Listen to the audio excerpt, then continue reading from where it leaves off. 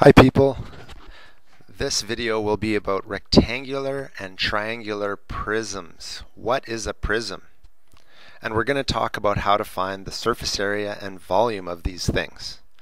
Okay, prisms are named by their bases. So we see the base here on this particular one, it's called a rectangular prism because we have a rectangle at the bottom and at the top. They have to be identical and they have to be parallel, and that's what it's saying up here. Prisms are named by their bases, which must be parallel and identical with rectangular sides. So the vertical sides here on both of these are rectangles. Okay, so if we have a rectangular prism, that means this base and this, so the top and the bottom are the same, and then we have rectangles going up the walls here, I guess we could say. Same with this one. This is a triangular prism because it has a triangular base. It also has a top that is triangular and identical to the base. Okay? And we also have rectangles going up the sides. Okay? Remember, surface area is going to be, if we were to paint the surface of the outside, that would be our surface area. The total amount of paint we need, how much area we painted, that would be our surface area. Volume is if we were to fill these things up with water. If we could fill these containers up with water, how much water would fit inside there would be our volume. Okay? So here are here's some more information, including formulas on how to deal with this. Okay? So here on the left we have a rectangular prism. We have a width, a length, and a height. And using those three words, you can use these formulas down here to find the surface area or the volume. Now volume is by far easier to do because you just go length times width times height. You just need to multiply the numbers that you get for each one of these things and you will come up with the volume. Surface area is a little more complicated because you have to go length times width. Well, length times width. Length times the width. Sorry, length times width. That would give us the top here. But there's two of these, so that's why there's a 2 on the outside here. We have length times height. Length times height. But we have two of these. This right here and this part here. I don't know if I can... No, I can't really show you that very easily. And then width times height. Width times the height. So that's this spot right here, and there's two of them. And again, that's why there's a 2 in the front. I sometimes tell people don't worry about the formula for surface area of these types of shapes. Just find out the area of each one of these sides and add up all of your answers to come up with the surface area. You don't really need to memorize this formula for surface area. But volume, it's really neat to know that it's just length times width times height. If you have a triangular prism, this thing that looks almost like a tent, the volume again is easier. You're just going this base times this length right here. That's why it says base times length.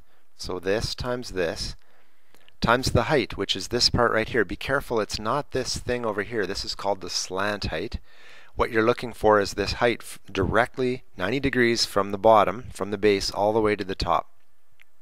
If you multiply these three numbers together and then take your answer just like a triangle, just like the area of a triangle, you would divide by 2. You do the same thing with volume. And for surface area, again, I tell students don't worry about this long formula here. Just find out the area of this rectangle plus the other rectangle and the one on the bottom. Find the area of these two triangles. Add up all of your answers and you will know the surface area of this triangular prism. Okay? I find that easier than having this long formula here. But some people like formulas, so it's good to just show that there are formulas for this as well. So let's actually do this together now. It says find the surface area and volume of this prism. Okay, now this is not a triangular prism. This is a rectangular prism. Okay, and let's do volume first because it's so quick. All we're going to do is go length times width times height. Okay, length times width times height. It doesn't really matter which one you call which, so I'm just going to call I'll just say the length is 10. I shouldn't use x's really, that can be confusing. I'll put it in brackets. The width, let's say, is 11 and the height is 13. It doesn't matter what order you multiply these in, okay? So 10 times 11 times 13, and there we have it, 1,430. Be careful, you want units on there, and you also want to have a symbol up here beside the centimeters to tell us that we're talking about volume, and that is this little 3. If you forget easily, just remember 3 can mean 3D or three-dimensional. Often we call it cubed in math. So 1,430 centimeters cubed. Some people say cubic centimeters. There's different ways to say that. Okay? Now let's do the surface area. So I'm going to erase this. The surface area, we're going to need a little space here. Surface area, sometimes known as SA, surface area. What I'm going to do is maybe I'll use color coding.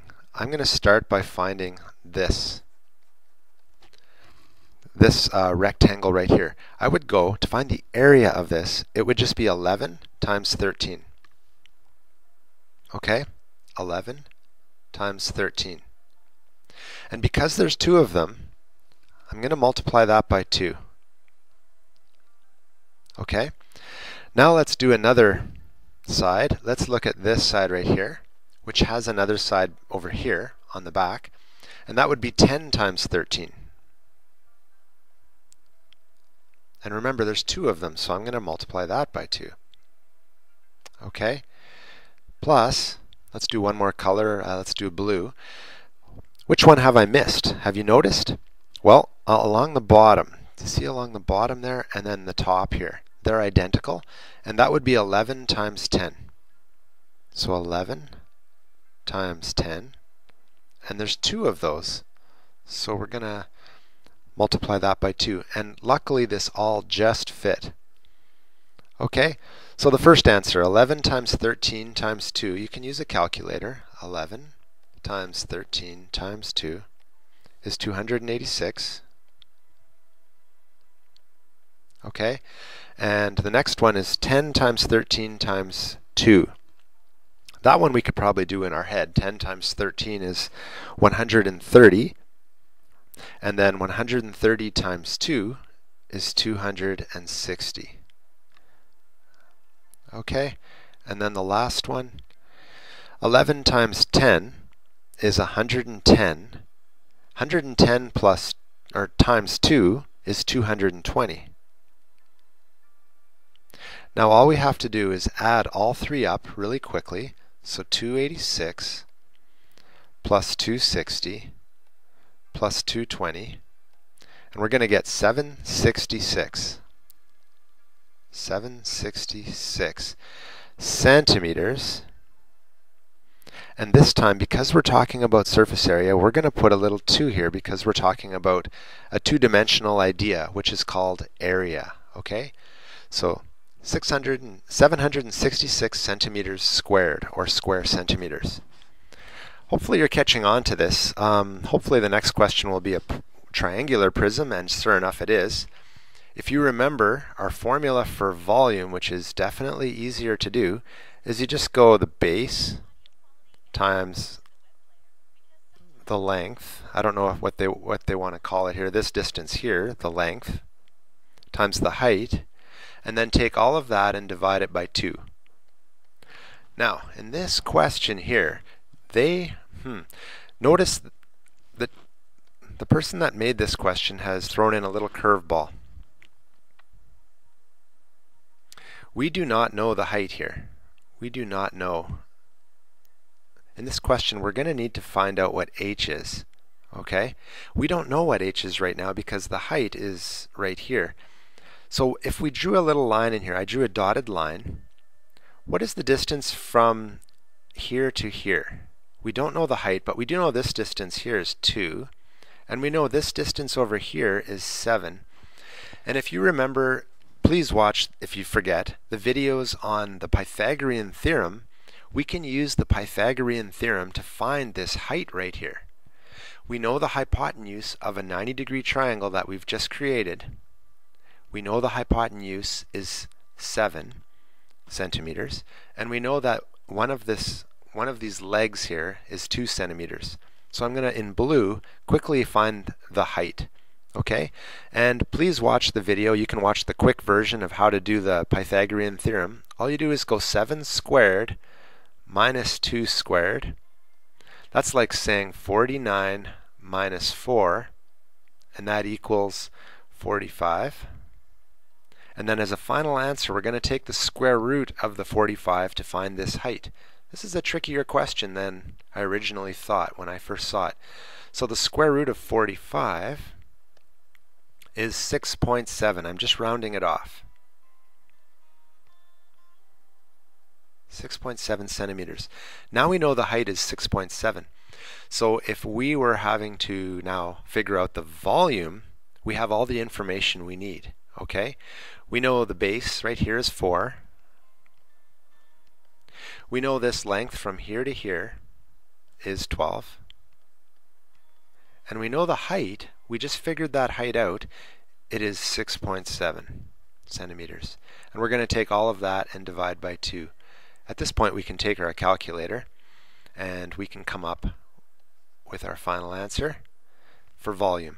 4 times 12 times 6.7, and then I'm going to divide by 2. 160.8. 160.8 centimeters, and be careful, we're talking about volume, cubed. Put the little 3 there. And that is the volume of this triangular prism. Okay? Now, let us find the surface area of this triangular prism. But please remember the 6.7. In fact, maybe, no, I'm going to erase everything here. But remember the 6.7. Remember that this height is 6.7 because I don't feel like doing all that work again. This is 6.7 centimeters. Okay, the surface area. Let's just talk about it. Let's not do it in blue because it's too hard to see. The surface area. Let's start with this triangle right here. Let's find the area of this triangle. And the way we would do that is we would go base times height divided by 2. Okay? So for a triangle, we would go base, which is 4, times the height, and we would divide by 2. But I want to show you something.